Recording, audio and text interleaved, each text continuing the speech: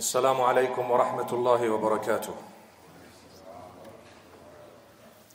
بسم الله الرحمن الرحيم. الحمد لله والصلاة والسلام على رسول الله وعلى آله وأصحابه أجمعين. All praise is due to Allah subhanahu wa ta'ala. Blessings and salutations upon Muhammad sallallahu alayhi wa sallam, his household, his companions. May Allah subhanahu wa ta'ala bless them and bless every one of us and grant us goodness in the dunya and the akhirah. Ameen. My brothers and sisters, whenever there is something important, we need to prepare for it. This is not only when it comes to sports or when it comes to a rehearsal of an event that we are planning to host, but rather, more importantly, it is also when we have something religious, something connected to Allah subhanahu wa ta'ala, something connected to our faith that is absolutely important. We need to plan and prepare. For example, if you have a day of Eid, the day of Eid requires lots of planning, lots of preparation. You need to first plan on the level of the masjid, for example, the timing of the salah, who will lead the salah, how long it may, for example, last, what will happen at the masjid, the sound system, for example, the facility, how many people are expected to come. All this is part of preparation. Then, if we were to have the people who attend, they would also need to prepare. How am I going to go? Who's going to take me? What am I going to wear when it comes to the day of Eid? What am I going to wear? What am I going to do for the rest of the day? And so on. Now, the best and the most spiritually elevated season is the season of fasting. And that is known as the month of Ramadan. Every time we hear Ramadan, even the non-Muslims know what we're talking about. They know that people become Muslims for that month who are already Muslims. What that means is they take their religion seriously for a month. Those who go to the nightclubs on the last day of Sha'ban, they tell their comrades that, you know what, you're not going to see me for a month. It's Ramadan. Come the day of Eid, unfortunately, you and I know what happens. Those who commit sin, they say, listen, it's the month of Ramadan, no more drinking. But my brothers and sisters, let's ask ourselves a serious question. Is it not that we achieve so much of spiritual elevation in Ramadan? We feel so close to Allah subhanahu wa ta'ala in the month of Ramadan.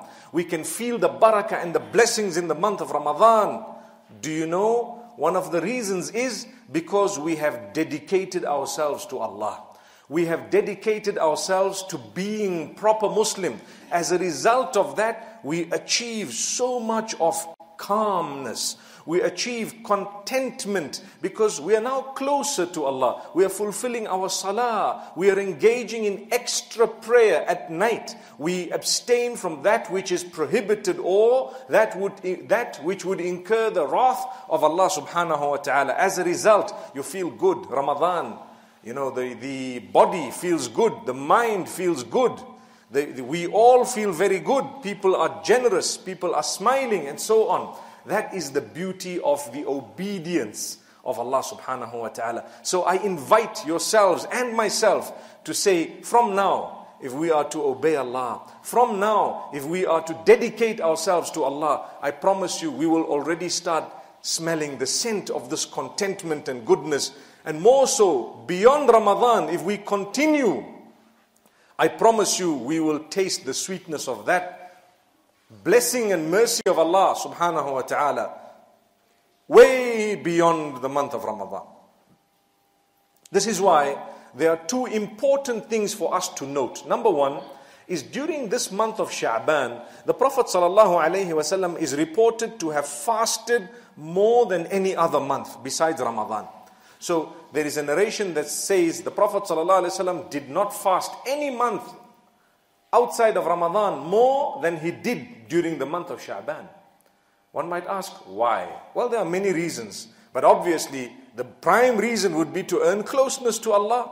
And if you gain closeness to Allah, what happens? If you gain closeness to Allah subhanahu wa ta'ala, automatically everything starts falling into place. You are content even when something, in inverted commas, bad happens to you. Why I say that is because in essence, for a believer, nothing bad actually happens. It's just a test from Allah. It's temporary. It's in this world for a little while. You will be tested with pain, with hardship, with difficulty, with loss in terms of life, loss in terms of sustenance and wealth, loss in your business, perhaps a little bit of hunger, sickness and disease. All that is part of your test in the world. Every soul goes through that during their stint on earth. May Allah subhanahu wa ta'ala make it easy for us. So you become content because now you are plugging in with Allah. You start fasting during the month of Sha'ban. The Prophet sallallahu alaihi wasallam used to fast regularly every Monday and Thursday. Every Monday and Thursday. No one on earth debates this. It's a sunnah that was practiced by the Prophet sallallahu alaihi wasallam on most occasions. With us, I promise you, some of us, a lot of us, the majority of us, we haven't even done it once. I wouldn't like to embarrass myself and yourselves by asking you how many of you fast every Monday and Thursday. We probably would see 2 hands. How many of you have ever fasted because of the Monday fast and the Thursday fast that is unanimously a sunnah of Muhammad sallallahu alaihi wasallam? I don't think we would see many hands. Now, the idea is not to show the hands, but the idea is to think within ourselves, let me start. Let me do it once. Every month I will try once at least, Monday, Thursday. Okay, there is another bonus from Muhammad sallallahu alaihi wasallam. Also earning the closeness to Allah. And when Allah is close to you, everything becomes easy. Your difficulty, in your hardship, you find ease. Because you know Allah is close to you. You are close to Allah. When there is a hardship, you get up and you pray to Allah. You feel so good and calm. You feel relaxed, even though you've just lost a lot of money. Even though you've just lost your job. Even though something disastrous has gone on in your life. But you are calm because you are close to Allah. He is your owner. We always say, Inna lillahi wa inna ilayhi raji'un. We all belong to Allah. Who do we belong to? Allah. We all belong to Allah, and unto Him is our ultimate return. People have already gone and returned to Allah. We are next in line. We're going to return to Allah, some early, some late. So it is not worth our while to spend our lives against the command of Allah when we have to go back to the same Allah. You see, when I have to return to Allah, what is the benefit for me to transgress against the same Allah I'm going to return to? If you hear that on a certain road, on a certain highway, going to South Africa, for example, there are policemen trapping at this point 40 kilometers outside of Gweru. What will you do? When you get to 30 kilometers outside of Gweru, you slow down. Because why? I heard from someone that there are policemen at the 40 kilometer peg. Right? You pass the 40 kilometer peg, you see the policeman, you say, yes, I was told about it. Sometimes you won't see the policeman. So then you're going to phone your friend and say, listen, there was no one. He says, well, they were there this morning. Or they were there yesterday and they were trapping. What did you do?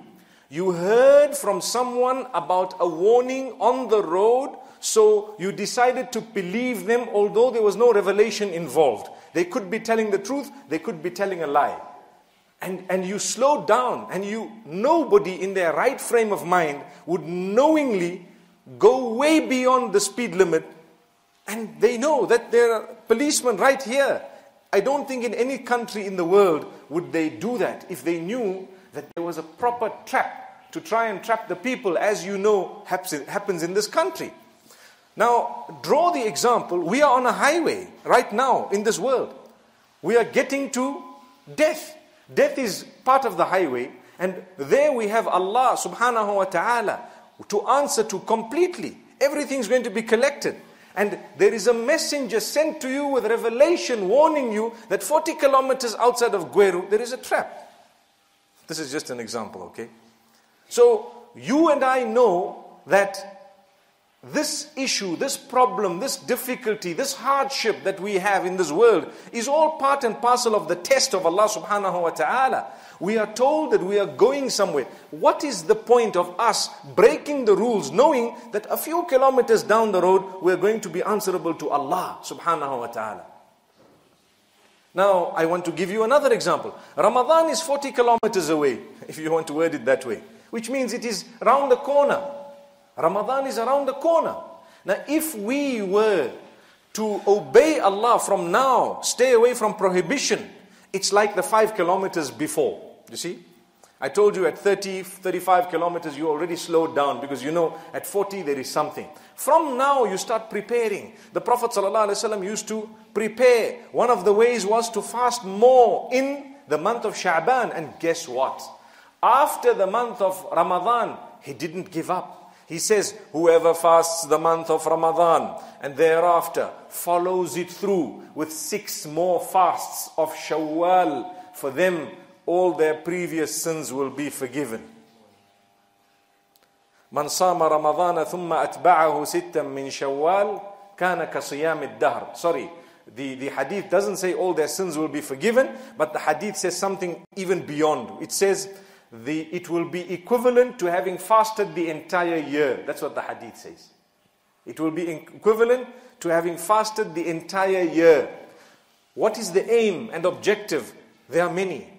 Primarily the pleasure of Allah. But secondary is to dedicate yourself to say, oh Allah, I fasted in the month of Ramadan. I'm not going to give up now that Eid has happened. Now that Eid has come, I'm not going to give up. Wallahi, a lot of us, the day of Eid spells the day of return to the sinful behavior we had before Ramadan. Let's be honest. Change that, my brothers and sisters. This is why we stagnate. This is why we remain in one position. We go backwards regarding our faith. Because before and after huge seasons such as Ramadan, we were disobeying Allah. That's not fair. So let's start from now. And this is why the Prophet ﷺ used to fast the 3 days of the month, every single month. He used to ensure the Islamic calendar, which a lot of us don't even follow except for Ramadan and Eid. Right? If I were to ask you what's the Islamic date today, okay, I think a lot of people might know because Ramadan is around the corner, mashallah. But last month, who knew? None of us. Look, I might also be guilty here, but I'm just saying that this is how the world has become. We've given less importance to the Islamic months. We are supposed to be fasting 13th, 14th and 15th. If we do fast, we just ask the people, so when are we supposed to fast? They say, oh, it's the Wednesday, Thursday and Friday this month. So then you fast. Without even knowing in reality, is that actually the date? You just fasted. But we should be giving more importance to the Islamic date. Yesterday, someone asked me, what is your birthday? I told them, why? They said, because I think you and I were born on the same day. So I told them, 18th of Jumada Thani, 1395 Hijri. They said, what? What's that? I said, what do you mean, what's that? That's my birthday. Now, if you take a careful look at that answer, in actual fact, as a Muslim, that's the correct answer. But how many of us even know our birthdays? And then we say, you know, we ask a question, is it okay to celebrate birthdays? And then I ask, which one? Because you don't know, which one are you referring to? Do you even know your birthday that you want to celebrate it? The answer is no. 90% or 95% of us don't know our birthdays. So what I'm trying to say is, let's give importance to what Allah has given importance to, at least beyond knowing only the days of Eid. When we see the moon, it is a sunnah to see the moon every lunar month. And to go out and to search for it is an act of worship. Subhanallah. It's an act of worship. But what do? We only see the moon during or when the Eid is coming or when Ramadan is coming. In fact, when Ramadan is entering, some might not even be interested. But when the Eid is coming, definitely. This is why when we were children and as we grew up, when you listen to other children, when they see the moon at any time of the year, they look at it and they say, hey, there's the moon, tomorrow is Eid. Have you heard children say that? The reason is, according to them, you only look at the moon because of Eid.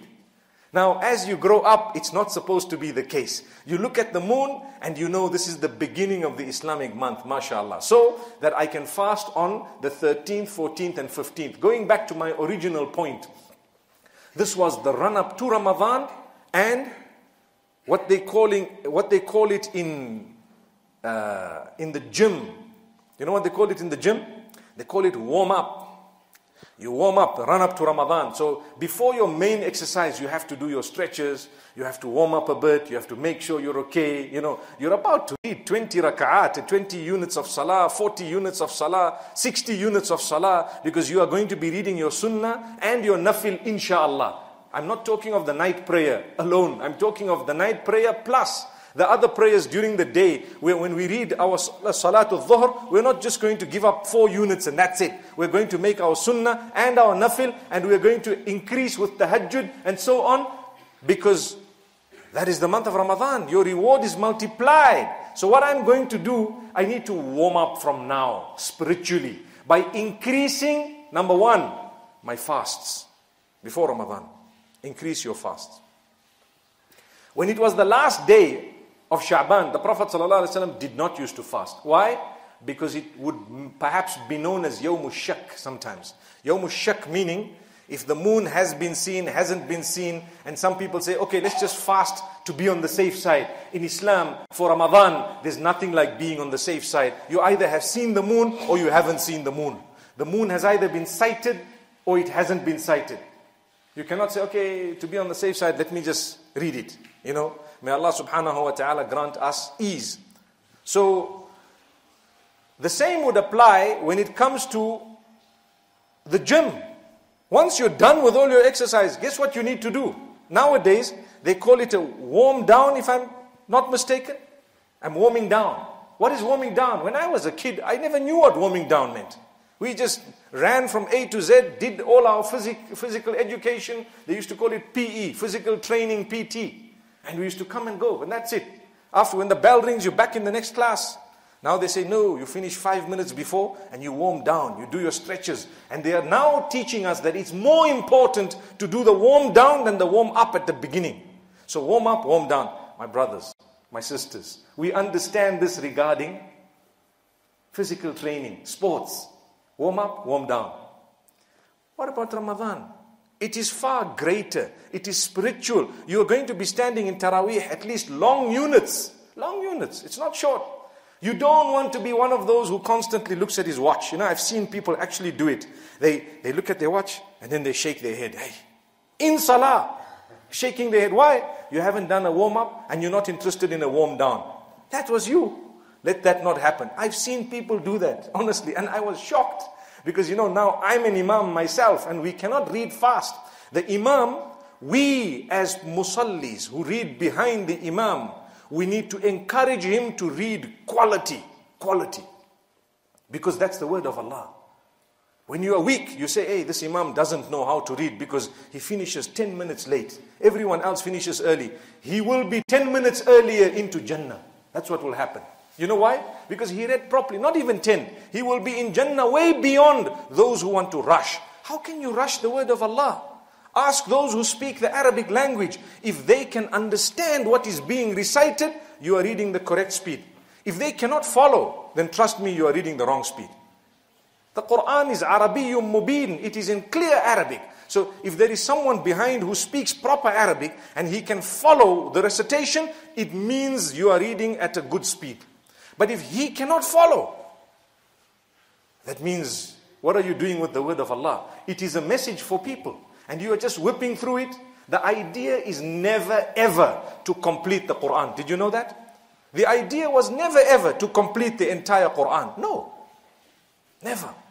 The idea is the quality. If the quality is there, then you may complete the entire Quran.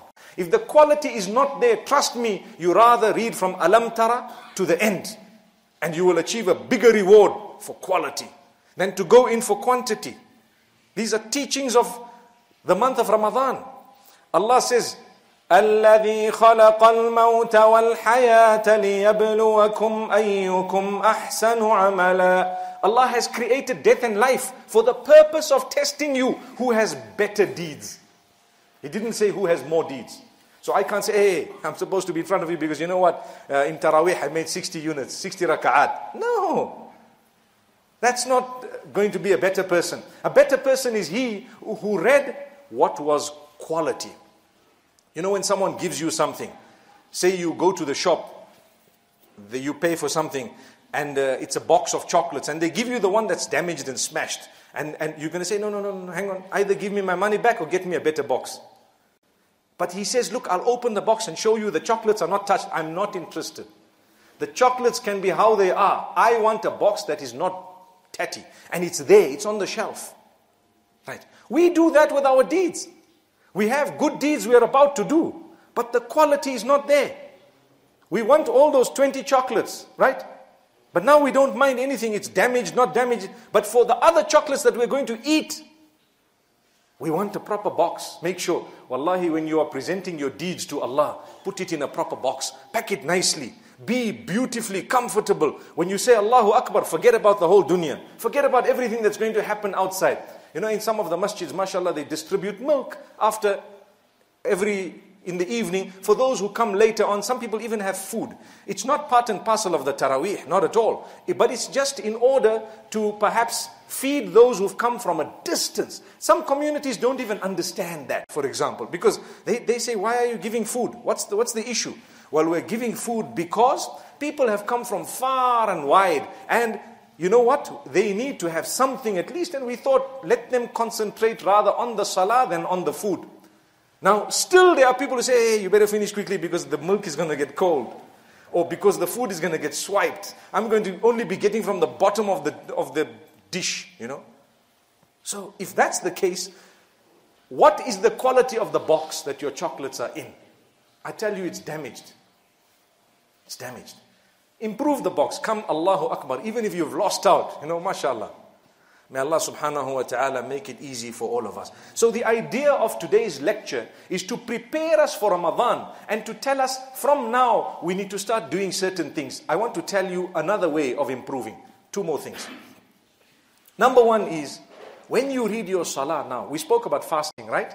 When you read your salah, take your time. Take your time. I promise you, you are packaging your deed in the best possible package. Best possible package. You know, when you order a burger from somewhere, I can give you these food examples because we are not yet in Ramadan, right? When you order a burger from somewhere, what is the main thing in the burger?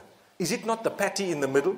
Is it, you know, they say beef burger, so there's a beef patty. They say chicken burger, so there's a chicken patty. Mutton, there's a mutton patty inside, right? Sometimes it's grilled, sometimes it's not grilled, sometimes it's made by perhaps mincing it, processed, and sometimes it's not. It's just sliced, a beautiful slice of steak in there. So that's the main thing in the burger. Everything else is by the way. By the way. But how they prepare it for you, they get some nice fresh buns, bread. And then they slice it. They toast a little bit on the side so to avoid the crumbs and so on. They will put tomato sauce for those who like it. They will add mayonnaise. They put a bit of sauce. They add you the barbecue sauce. They put a lovely piece of lettuce, nice crunchy. They put a few cucumbers. They put a nice piece of tomato. Some who like onions, they'll give you a beautiful slice of onion in there. They will add something else, a little bit of coleslaw, and they serve it to you while it looks so beautiful with a bit of nice deep fried chips on the side. Subhanallah. Why? The aim was just the patty. Have they ever taken the patty and thrown it at you? You want a burger? Here. They've never done it. They present it properly because for you to look at it, you must want to eat it when you look at it. You see, they show you pictures of the food in the restaurants because when you look at it, they want you to be attracted to it. Your brain processes the food before your stomach does. Do you know that? So they present it. Wallahi, I'm drawing a different example. When you give an ibadah to Allah, pack it properly. Through your salah, Allah wants the farad from you. Correct. I start off with the sunnah. I have a nafil. I take my time. All that is beautification. All that is beautification. If you are just going to rush through your salah, trust me, it's like throwing that patty to someone and say, have your burger. Allah doesn't want it. You need it. Take your time in salah. Take your time. When you say Allahu Akbar, beautify it. Honestly, read something good. People just read Subhana Rabbi al-A'la one time and they're up.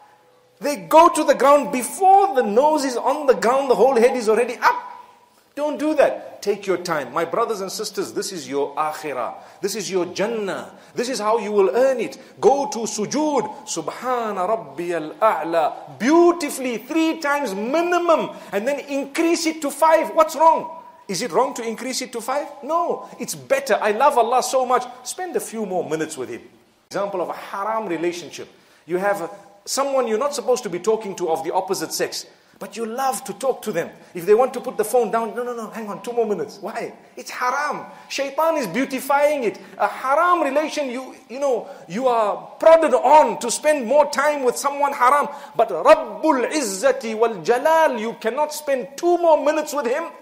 Taraweeh, people complain, wallahi, every year there is an examination. There are records that go down. Every year. You know what the record is? The angels write down who is complaining about this salah. Written. And in the masjid, we are divided into groups. There are people who enjoyed the salah. It was 10 minutes longer than anywhere else. Because the imam was reading correctly with tajweed. He's worried about his akhirah. You know, the hadith says, يقال لصاحب القرآن اقرأ وارتقي ورتل كما كنت ترتل في الدنيا فإن منزلك عند آخر آية تقرأها. A person who has the Quran in his heart, he will be told on the day of judgment, read, and as you are reading, go up. Read in the same way that you used to read in the dunya. That's the catch. That's the catch. So if the imam used to come in and he used to zoom through his salah, in front of Allah, he will not be able to read in any other way. He will only be able to read how he read in the dunya. So be careful. You need to slow your imam down. Slow him down. Say, look, you know what? Today you read, we couldn't follow your words. If we can't follow your words, there is something wrong. Please slow down a bit. And go to the people, like what I'm doing today. I'm encouraging everyone. Every one of us needs to encourage the others. Brother, don't you think this is too fast?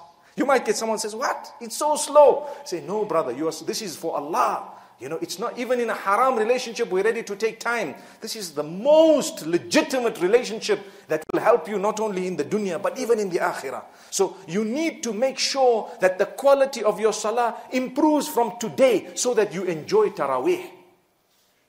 You know, if you haven't done a warm-up and you enter into the rugby match, you probably will suffer, some form of muscular spasm and so on because you didn't warm up. Remember, it's a different example for Ramadan, but the Prophet ﷺ used to fast in Sha'ban a lot. He used to also, the salah and the quality of the salah, I don't even need to talk about because that was the Nabi of Allah, sallallahu alayhi wasallam. And the last thing I want to tell you, my brothers and sisters, Ramadan is the month of the Quran. From now, I encourage yourselves and myself very, very strongly. From now, pick up the Quran every day. Preferably in the morning. It's good. And read at least 1 verse. How much? How much?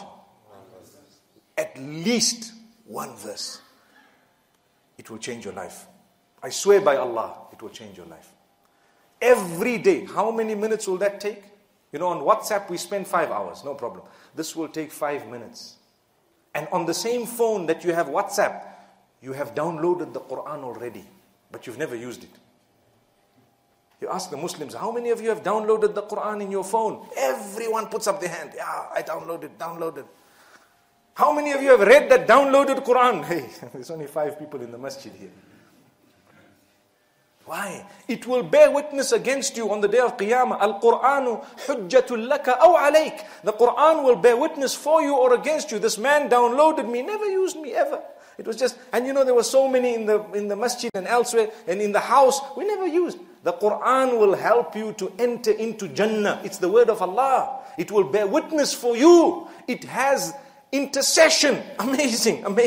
The Quran and your good deeds, they will intercede on your behalf. So develop a relationship with Allah through fasting, through reading more salah, and through your relationship with the Quran. May Allah subhanahu wa ta'ala grant us all the best month of Ramadan, and may Allah subhanahu wa ta'ala bless you all. May Allah subhanahu wa ta'ala really make us from those who can benefit from this beautiful month. Perhaps next week you may hear a little bit more about this beautiful month of Ramadan and how we can prepare for it in other ways as well. أقول قولي هذا وأستغفر الله لي ولكم ولسائر المسلمين فاستغفروه وصلى الله وسلم وبارك على نبينا محمد.